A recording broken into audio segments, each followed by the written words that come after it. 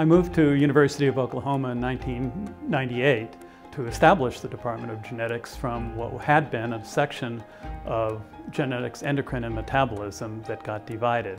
And the goal was to improve genetic services, education, and research for the benefit of all Oklahomans. The mission of the genetics program at the University of Oklahoma College of Medicine is to provide the state-of-the-art healthcare services for genetics patients and their families, and to provide the best diagnostic tests for these families.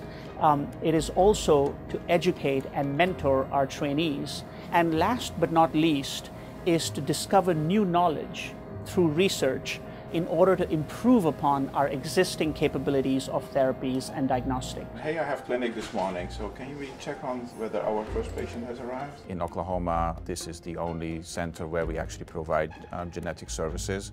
That means everywhere in this large state, people come here to receive their care. Good morning. How are you guys doing? We have been quite successful in publishing a couple of papers on novel diseases where the gene was never implicated with a disease, and in many cases the disease didn't even have a name, that we were able to figure this out for our patients. We're also interested in making the care of children and families better, and the vehicle for improving that care is research.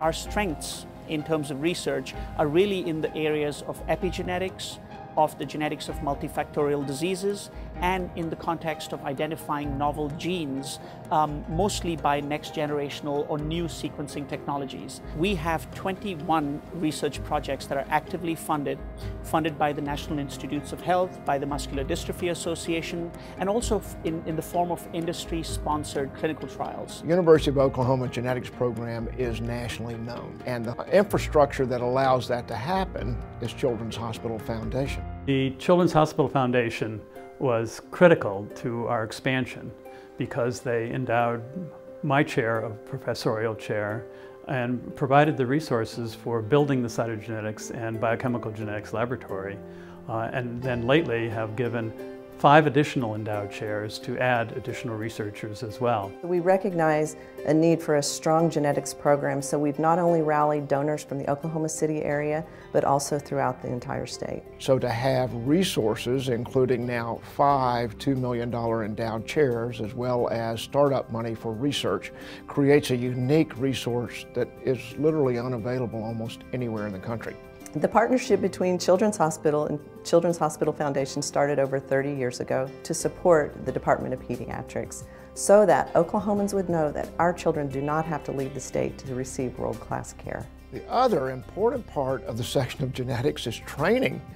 And we are very lucky to have training programs that include not only a genetics residency program, but also training in biochemistry and other areas, and the only master's level training program in genetics counseling in the state. The fact that you have a resident creates also a lot of energy in the section. The second thing also, if you have a resident around who is eager to learn, then obviously that causes a buzz within the section, and that person keeps everybody on their toes because they're eager to learn and make sure that other people are eager to teach. The genetic counseling program is prominent because there are fewer than one program per state in the country, and we have one of them. It's a combination of really cool science and patient care. So we are in the position of analyzing and understanding how genetic disease affects families and communicating with families in a supportive environment what their condition means, and explaining the science and helping them to make any necessary decisions in their family. Being out on the edge in so many different ways means that we get both the breadth and the depth, and that makes it just a really great section.